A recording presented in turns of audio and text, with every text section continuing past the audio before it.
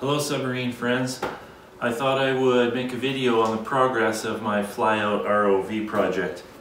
So the ROV is pretty much done. I'm waiting for one module to convert power to drive the LED light.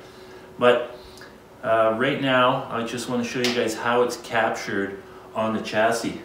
So this little device here just holds it down with this bungee cord. So let me just demonstrate. So when I want to launch the ROV, I simply release it by raising those two arms, and then it can fly out. So the ROV is made with bilge pump motors that I've highly modified. I take the motors apart and I oil fill them and I pressure compensate them so they'll go quite deep. And so far I've tested it in a kiddie pool, which isn't a really good test yet, but it's a start. It'll go into the big pool in the big shop pretty soon. So the next thing is the spool. I already showed you guys how that all works. This is the slip ring, and here's all the components that make up the slip ring. Okay, so this is the slip ring assembly disassembled. So this piece right here, this is the end cap that actually these three bolts hold it to the spool. And then this guy here, these wires now join through here through a penetrator that comes through right here. So that goes like that. And this guy here, that's what actually rotates.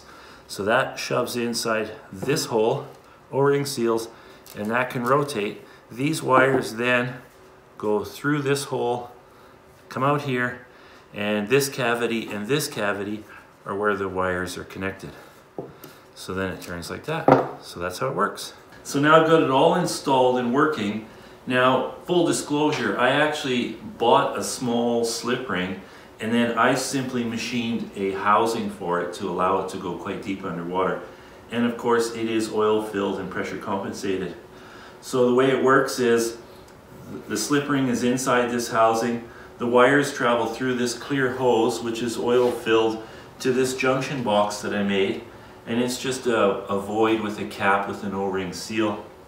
And then this is the compensating hose. It's filled with synthetic oil, just some oil that I had laying around.